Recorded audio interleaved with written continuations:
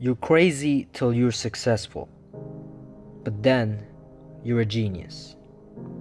People may think you're too obsessed. It will not work. You should quit. Be realistic. These are just a few sentences that successful people hear almost every day on their journey to success.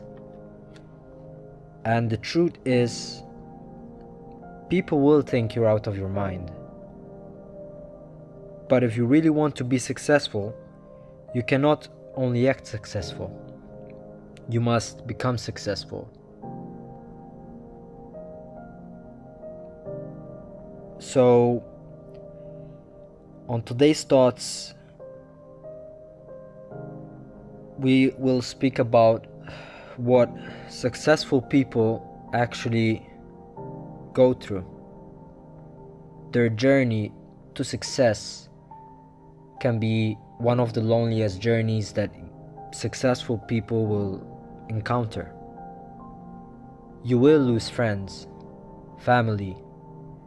You will be called out. You will be told that you're insane. You will be made fun of. You will be laughed at until you're successful. Because then everyone becomes your friend. And while I'm not there yet, I can tell you that on my journey to success, while I am still evolving, I am already experiencing these phrases/thoughts. And recently I was speaking to someone who is obviously way more successful than me, and he told me this phrase that kind of stuck with me. On your journey to success, there cannot be any doubt, because doubt creates chaos in one's own demise. And truthfully, we all doubt ourselves. It's just pretty much everyone will go through self-doubt every once in a while. It's just part of, you can say it's part of life, and it's also part of the journey. But once you start doubting yourself, you need to say, or you basically need to get back on track. And the reason what will basically keep you on track is having a why. Why are you doing this? It should not be, well, the why can be for the money and the fame, but if the why is for the money and the fame, you really don't want it hard enough, or there's no direct specific reason why you want it, there is a bigger chance of failing. Because on the first uphill, you will struggle and give up. Whereas if you are doing it to, for example, support your family in times of need, to buy your mom a house, to pay your mortgage, to support your wife, for many reasons, personal reasons, that starts a fire inside of you, which is quite difficult to burn out. And revisiting back the first sentence, you're crazy till you're successful, but then you're called a genius. Don't we see this in almost every celebrity, in every successful person's journey? This is a very common thing, actually, if you think about it. When you really want something, you will not stop. You are determined. You are fueled. You persist.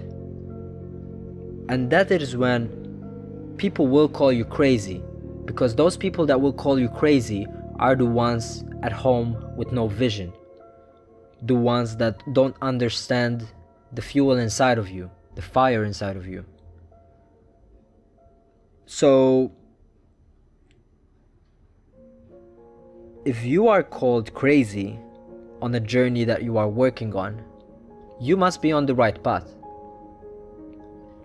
And that is when, for example, for a runner that is training for a personal best record in a marathon, he will be called crazy going out running at 5 in the morning, 4 in the morning before a 12-hour shift.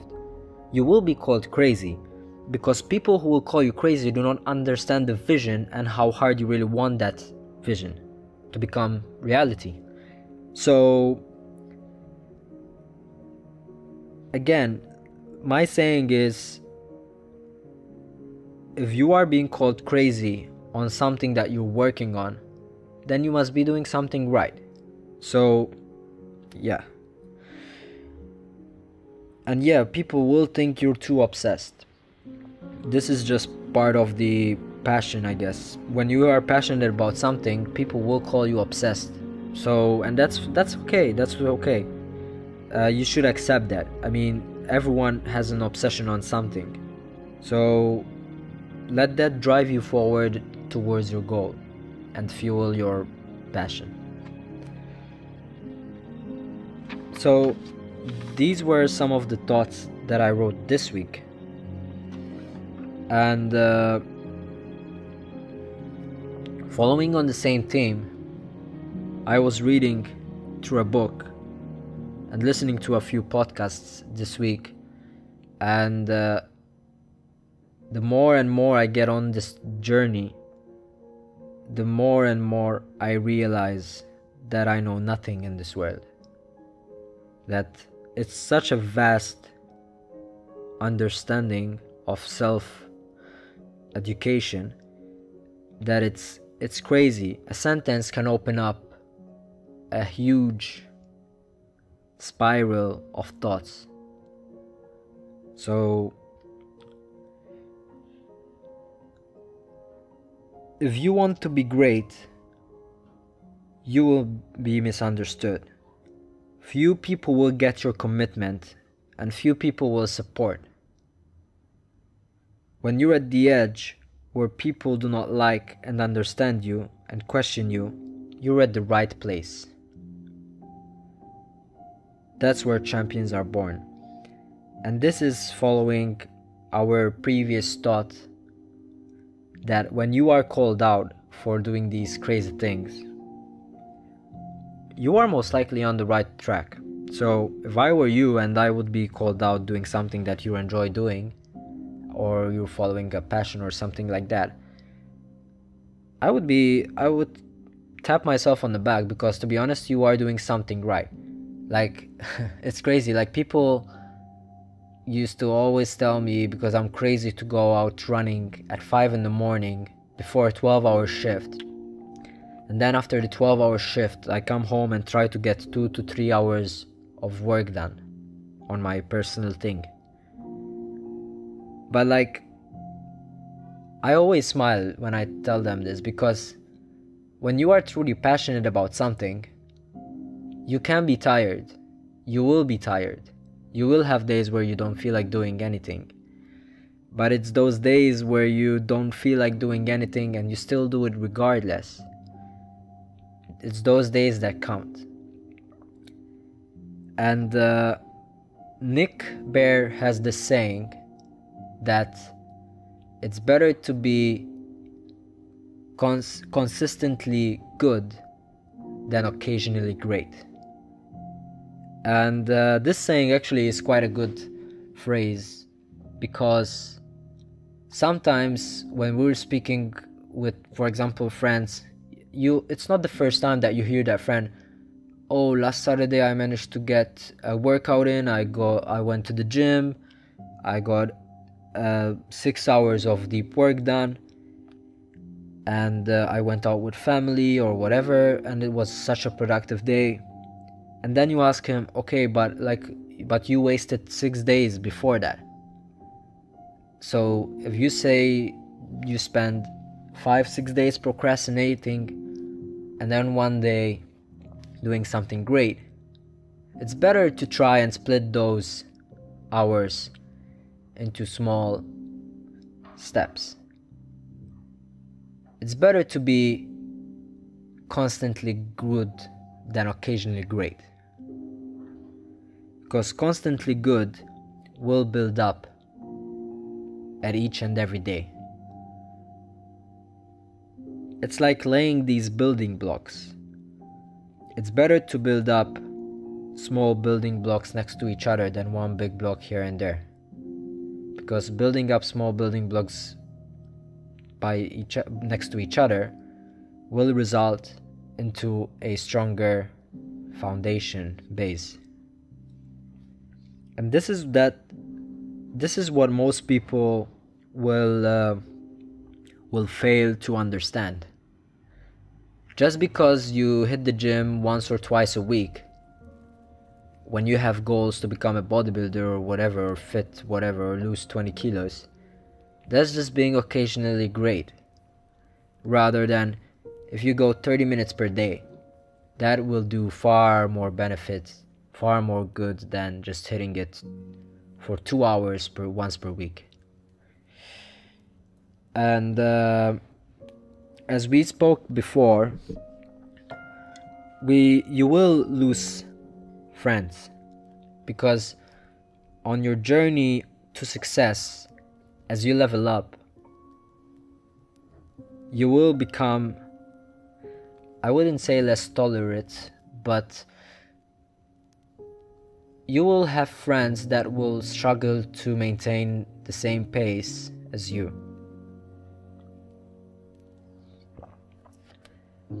And you will have friends and people in your life that will just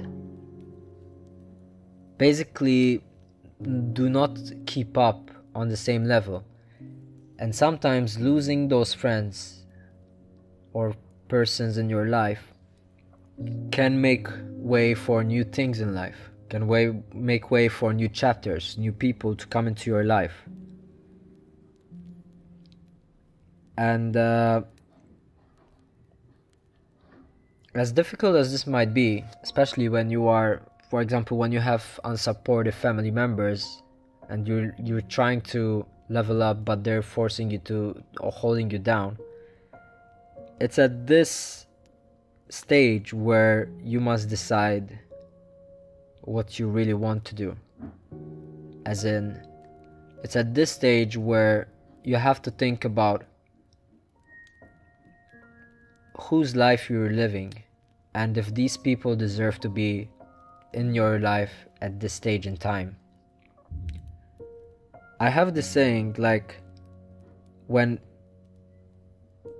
people, for example, people that I lost through life, as you mature and get, you progress, that's the word, progress through life. When I look back on the memories, it's very seldom that I look back with anger or, like, how do you call that word? It's very rare that I hold grudges for people, because at the time we were friends, at the time we did that memory, I was happy. It's at that time that I can say I look back at that time in a happy way, in a good way. So it doesn't mean because you lose people, you lose friends as you level up, means that you have to grow resentful towards those friends because you're not talking anymore. I think it takes quite a mature person to not be friends with someone, look back onto a memory and say, at that moment in time, I was happy and we were very good friends. And not look back with resent or with anger towards that. So it's part of the journey that you will lose some close people from your life, and that should not scare you because that is only making way for new people to enter and push you forward.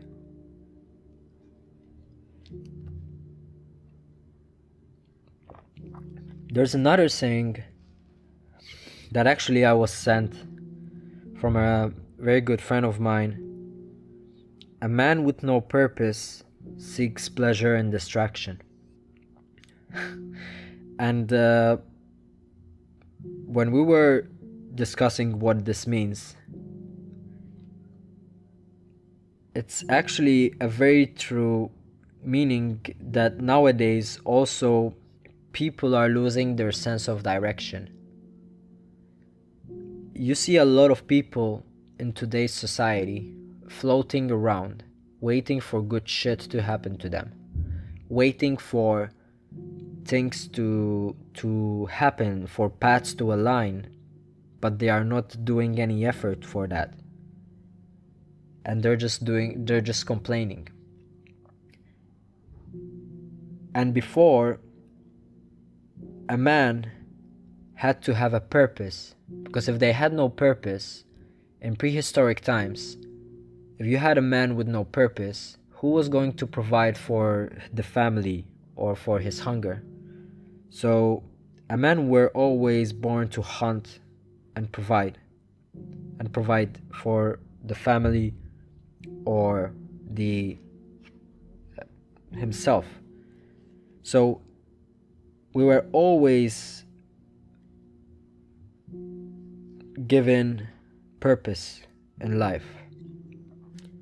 But it's becoming very, very frequent nowadays for someone to have no purpose and just lay around.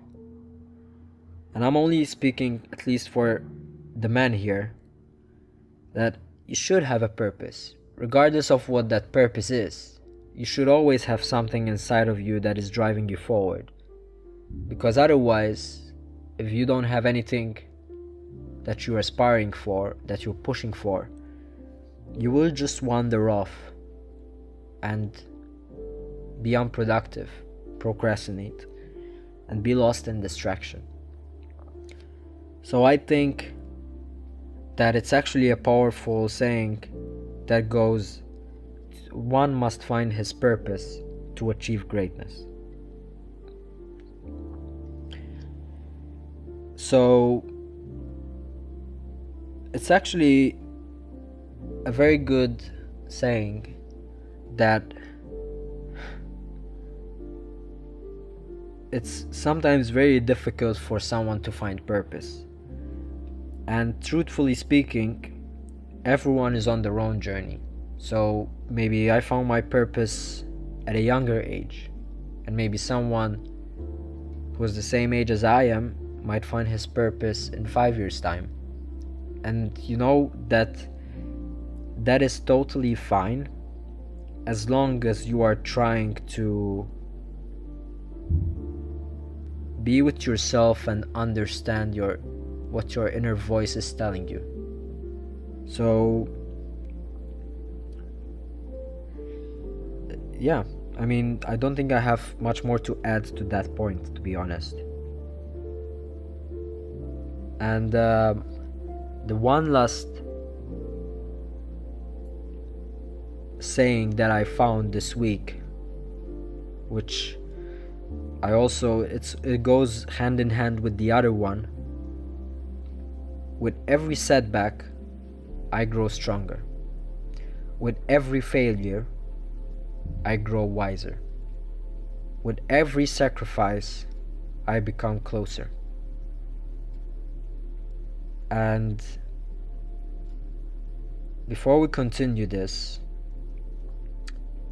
as we spoke in the previous video, you have to welcome setbacks and problems that come through your life with gratitude, because these will make you a better human being and will give you a lesson. Every failure will make you wiser. And this is actually one of the reasons why when I talk about with friends, family, and people in my life, and they ask me, aren't you scared of failing? And the truth is, yes, I am. It's straight up to the point. I am scared of failing. But that doesn't stop me. That will not stop me from trying. Because when you start a new opportunity, when you start a new business, if you fail, you learn. So then moving on to the next opportunity, you will avoid that lesson that you would have learned through the previous failure. Whereas if you have not tried at all, you would never have went through that lesson. And what if it succeeds? So yeah, I mean, failure is part of life. It's something that we should welcome with open arms, and it's something that we should accept as part of the journey. We will fail many times. It's just that failing is what will make us great in the future. So, and for success, we must sacrifice. As we talked about in the previous videos and points, you will have to turn down offers to go out drinking at the end of the weekend. You will have to go work hard after your full-time job on your side business. You will have to sacrifice nights out if you have an early morning run the next day. Sacrifice is important, and you must understand that without sacrifice, success becomes very difficult to obtain.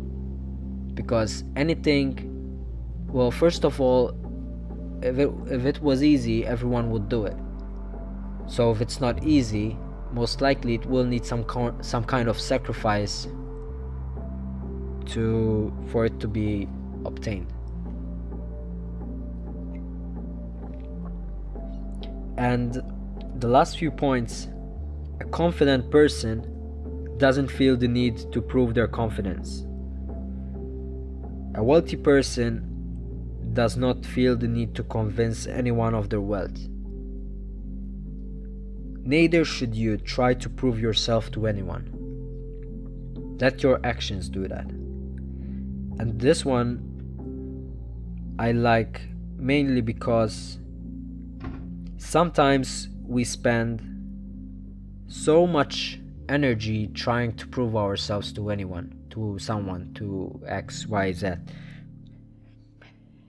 But the truth is that if that person needs energy to be convinced, then it shouldn't be he or she should not be given the attention.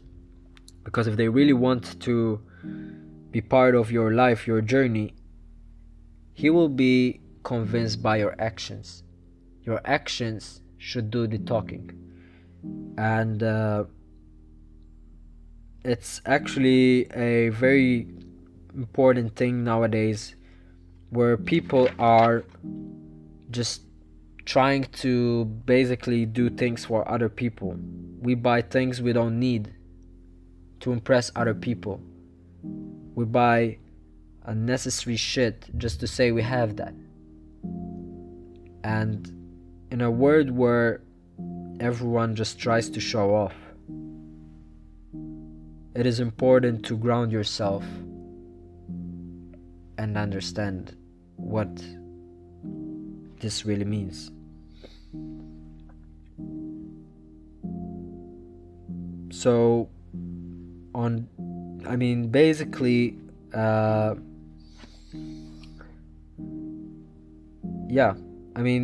be honest, this is the end of what I wrote from this week, and I really recommend you go back, grab a notepad, and write down a few thoughts that are triggered from watching this. Maybe you are inspired to do something, or maybe you try to be better in any sort of way. We are soon ending this month and starting a new year, And I take this opportunity to invite you to basically, if you've been that type of person that wastes their year or is wasting the time, to start the journey of improving, on working on yourself, on trying to become 1% better every day. And again, going back to the phrase that we spoke about just now, it's better to be it's better to be consistently good than occasionally great. I got it. So it's better to be consistently good than occasionally great. So it's better to be 1% better each and every day than 5% better every week or once a week. And going into a new year, I want you to try and maybe do the same as I am doing, grabbing a notepad, writing down a few thoughts, and opening up a list of that thought. And also you will start to understand yourself a bit better, and you will start to develop a relationship on how your mind and soul works or are communicating. You start to understand where your thoughts are coming from and how they are coming, or how you think the way you think. Because when you sit down with a pen and a piece of paper and a five-word sentence that has a deeper meaning to it, you will start to understand the first thoughts that start coming to mind. And it's these thoughts that fuel us every day. So it's the same example that if someone is always negative, when something happens, it can be positive, but he will just see the negative side of it. If this glass is half filled, a negative person will say it's half empty, when a positive person will say it's half full. And that is why we must train ourselves to look into the good of the world. And this is something that I also am working on, as it's something that you can never be good enough in. As in, everyone can be very negative. Everyone will go through phases where they are just very negative, and that's fine, as long as you are aware of that phase. And as long as you are working on improving that phase, that is totally fine. It's okay to go through a certain phases in life where you are more negative than positive, as long as you acknowledge that. So yeah, I mean, I hope that this video serves a purpose and maybe of an insight to one's thoughts. And if you come up with a comment, if you come up with a quote that you want me to open up on or speak about, feel free to leave it down in the comments, connect with me through social media, or send it to me as a DM. I look forward to basically doing more of these and keep working on myself and developing my skills further, as I'm still very new to this journey of self-development. But I am looking forward to inspiring more of you to do something that does inspire other people. So for now, thank you guys for watching. I hope I see you in the next video, and don't forget to like and subscribe this video. Peace.